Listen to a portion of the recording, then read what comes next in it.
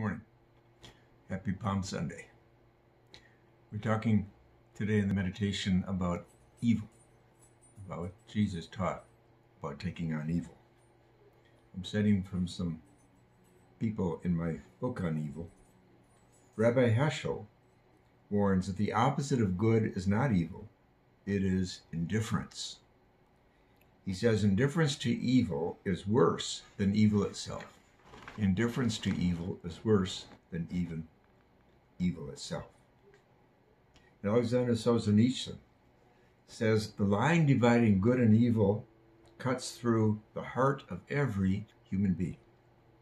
And who is willing to destroy a piece of his own heart? So every human has to wrestle at some time with these topics of good and evil. Dr. Scott Peck wrote, "The major threats to our survival no longer stem from nature without, but from our own human nature within.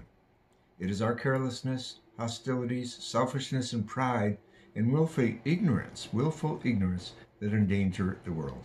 Unless we can now tame and transmute the potential for evil in the human soul, we shall be lost." Thank you. We'll see you tomorrow.